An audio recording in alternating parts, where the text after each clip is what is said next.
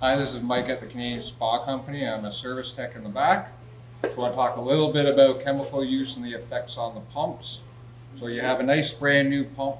There's no buildup. This is what your pump looks like when you get it delivered. It's brand new, it's nice, it's clean, everything works perfectly fine.